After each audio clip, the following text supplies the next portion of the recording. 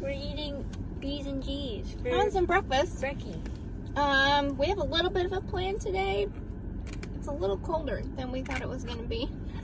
The weather report said it was about 10 degrees warmer than it actually is right now. We're going to do our best to bring you a new location. Today we are going to continue our Parke County series, and we're going to keep that secret till we get there. So, we hope you'll join us. We're going to finish our breakfast. I'm going to go grab some coffee from Phillips Bridge Coffee. We've already shown you that, so we won't do that again. So I think the next time you see us, we're going to be at our location. See you there. You look at me like I'm crazy when I shut my feelings down. You look at me like I'm different, still you stay cause you feel something real. Get so lost in my moments, doesn't mean I don't need you. I fell in love with your colors, they kinda tell me what I'm thinking. I fell in love with the way we are and the way we lose it. There's something different about us, and the reason why we stay. We fly around like paper planes, they never know where we will fall. Nobody can see us, still they wanna tear us. Hey everyone, it's just me. Mom went inside the dollar store to go buy sunglasses. She doesn't know I'm making this. There's not really a point to it. I'm just kind of like updating y'all. We're in Montezuma now. She just ran in to get some sunglasses because the sun is like murdering our eyeballs right now. The Tasty Freeze is here. I'm sure all of you recognize the name Tasty Freeze from Jack and Diane sitting outside the Tasty Freezes in Montezuma. So there's a little fun fact for all of you. I got it. Okay, got my coffee, my little baby caramel kiss latte from Covered Bridge Coffee. Yeah, it's like my favorite. Everybody should try caramel flavored coffee. It's the best. I'm not really a vanilla flavored person, so don't recommend any vanilla flavored things to me unless it's ice cream. Yeah, I think we're just gonna try and find interesting things for you guys and like show you around a little bit. Hopefully you all enjoyed the videos so far, and hopefully you're all subscribed, and you share these videos with all your friends and family and uncles and grandpas and your uncle grandpa. If you get that reference, I love you, even though I don't watch that show. Anywho, yeah, I kind of just wanted to fill you guys in, I guess, and ramble a little bit. I don't really do much talking on this channel. I should start changing that. I'm just gonna start rambling about random things, because I don't know. I guess that gives you all a little insight into who I am. Oh, she's coming back. I gotta abort mission. Shh. We're in Montezuma, Indiana. It is a very small western town, continuing the Parke County series that we started last weekend. We are gonna start at an old railroad bridge that crosses the Wabash River. It has been built within the last couple of years, and it was, and I'm reading a sign, it was created by the Wabash River Heritage Corridor Fund. So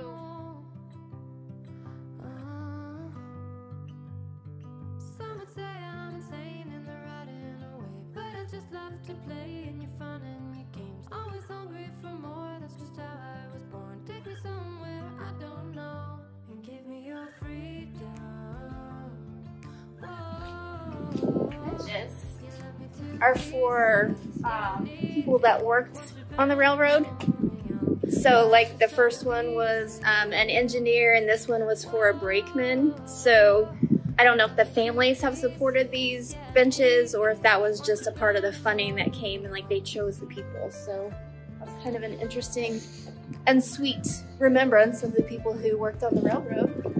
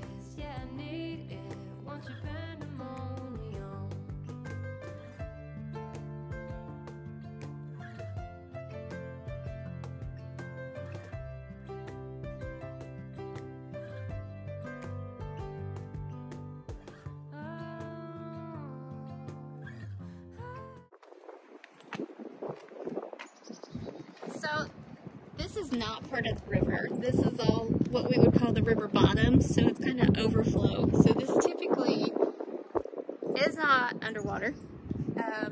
And all of the, I'm going to point, I don't know if you can see, all of that back there are fields that farmers actually plant. And right now they're underwater. Back that way. Everything is just flooded. The warmer it gets and the less it rains, well, April will be a wet month, but the waters will recede. And then the mushrooms will come, and that's a whole other video to make. Mushroom hunting! So we're super stoked. Gonna try to get you as close as possible. There's an eagle just chilling on a branch over the Wabash River. It's not unusual for us to see them. Well, actually, this is the first time that I've ever seen one this close, but like people report sightings of them all the time, and they nest along the river. So probably is waiting for some fish to swim by so we can have some lunch. But yeah, pretty cool sighting for us today. I feel like I just heard a fish flock. So I am now in search of, there is supposed to be a location along the river that used to serve as like a turnaround basin for the big ships back when the Wabash Area Canal was actually running.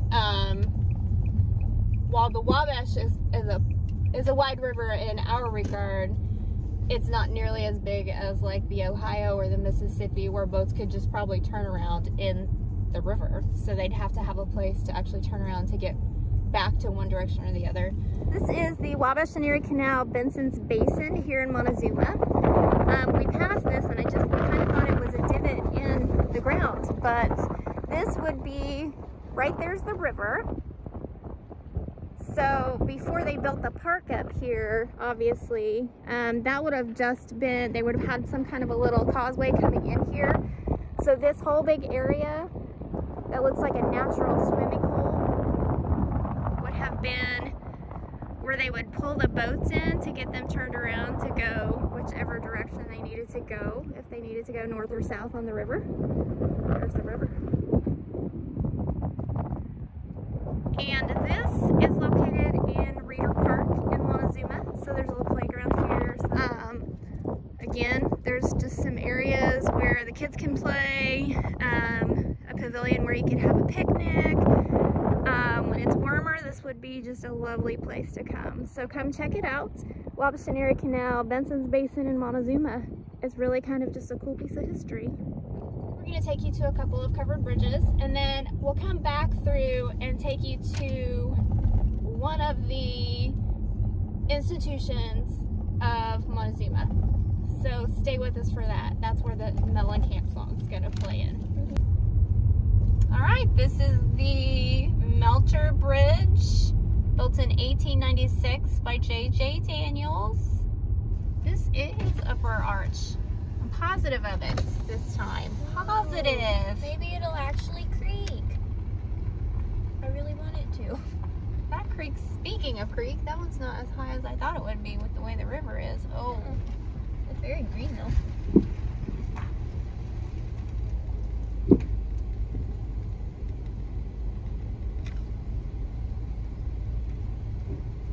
there's a little. Yeah, no. Why did Not much sound at all from that one.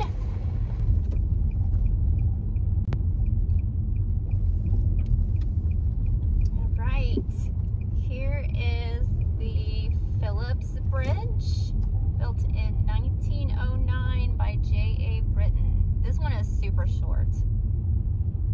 I don't think any of the ones that we're going to show you today are really long.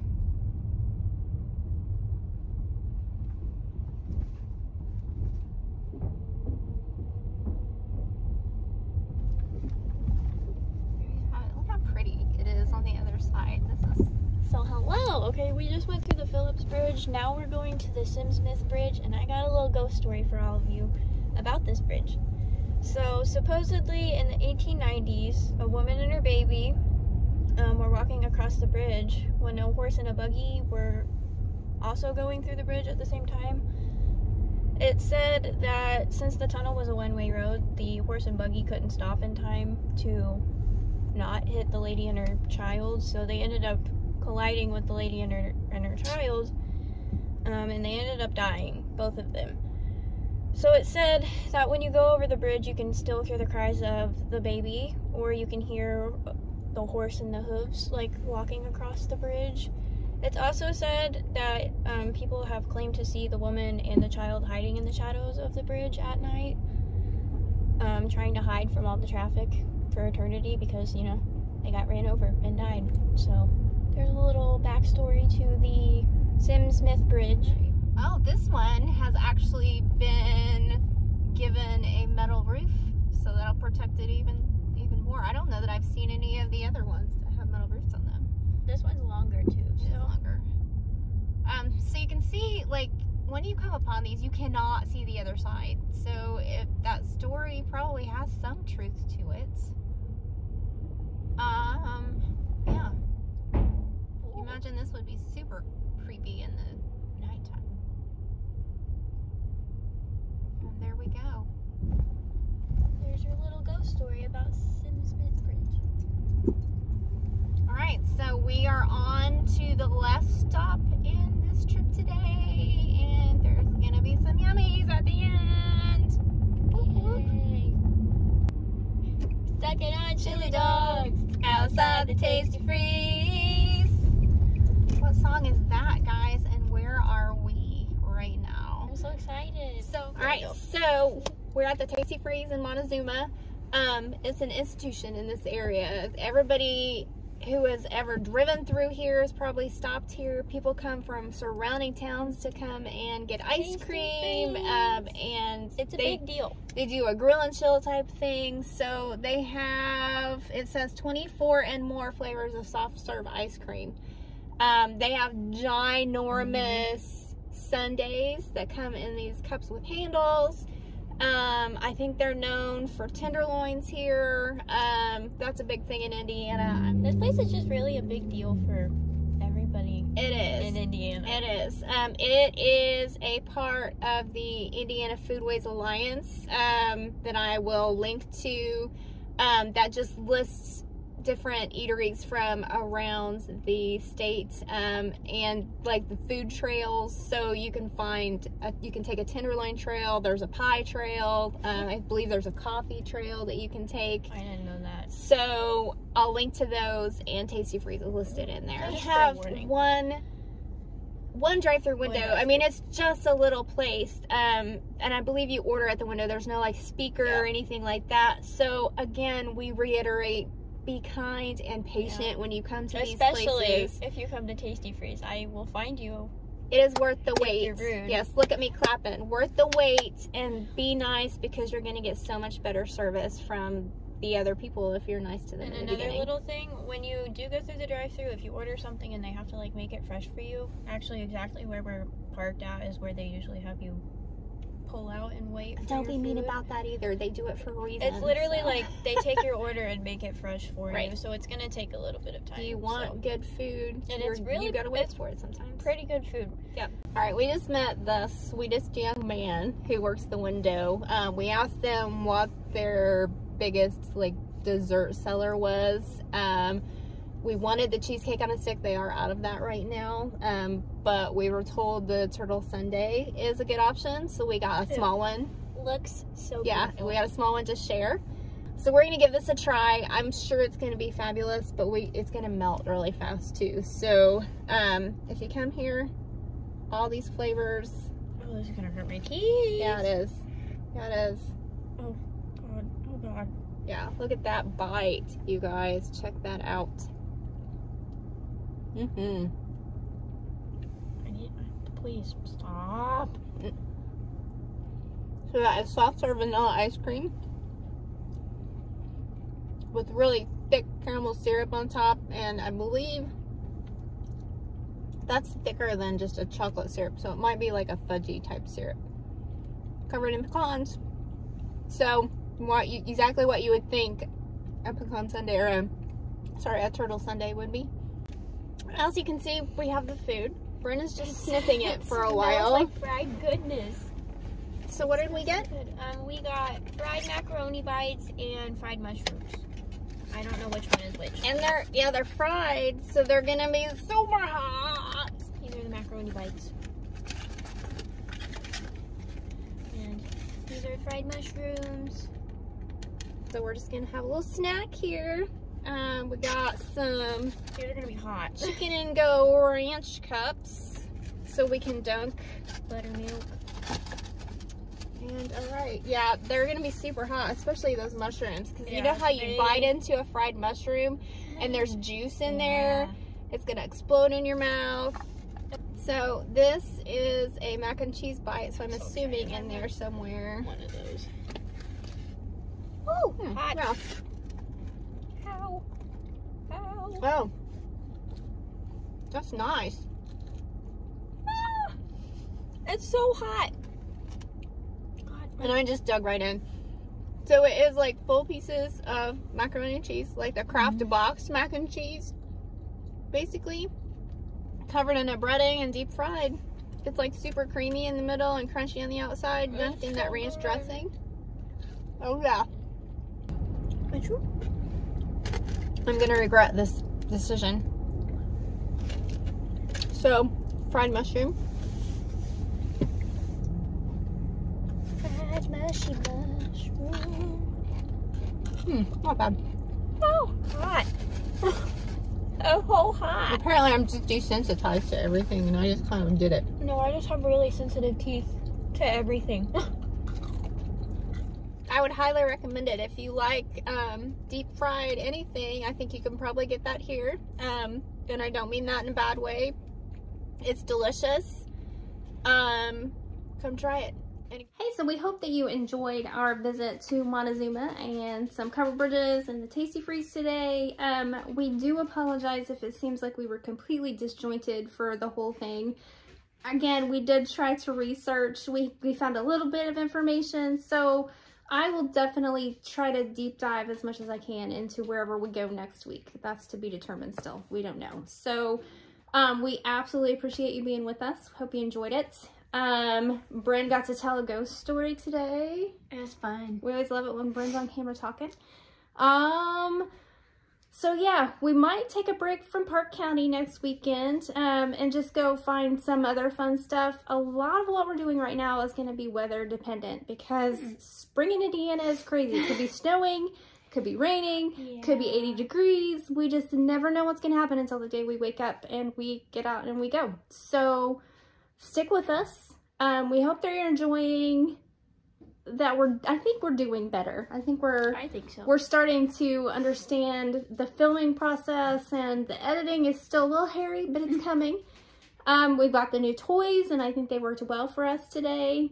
Gotta get used to them, but it's coming along great. So if you've made it this far, we hope that you've liked the video, that you hit that subscribe button and the bell notification so that you know whenever we release new videos. Yeah, do it. Stick with us. It's only going to get better, I promise. And we're going to see you next week. Thanks for being here. See you Have next a great week.